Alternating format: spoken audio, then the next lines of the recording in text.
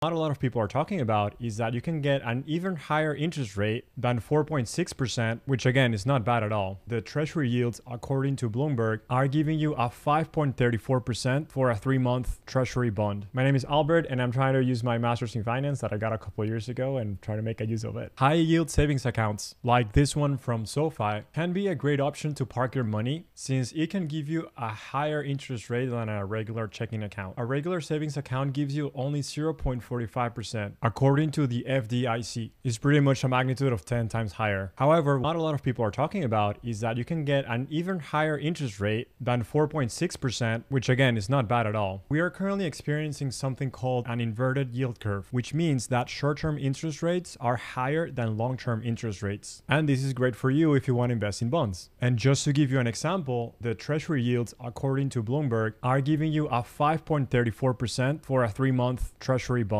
This is just a quick example that what if you invest $10,000 or you leave $10,000 in your savings account, and what is the yearly return that you would get? As you can see, with an return of 4.6%, you get a $460, but with a 5.34%, you would get $534 with a difference of $74. And the cool thing about it is that when you buy bonds, you buy them at a discounted price, meaning if you usually buy, for example, one bond is at $900 and something, and they will give you $1,000 at the end or at the maturity of the bond. That is how you make that yield percentage return. Basically, you purchase it for a lower price and they give you the $1,000. Again, for the sake of this exercise, I'm just assuming that you buy bonds every 3 months and interest rates remain the same, which is not 100% realistic, but it's just an exercise. One of the advantages of having a high yield savings account though is that they give you that interest directly in your account and you can withdraw the money whenever you need it. However, if you buy a 3-month bond, you can always sell that bond in a secondary market. And if you don't do anything with that bond, you will just get the return expected. Hopefully you find this information helpful. Follow me for more financial tips.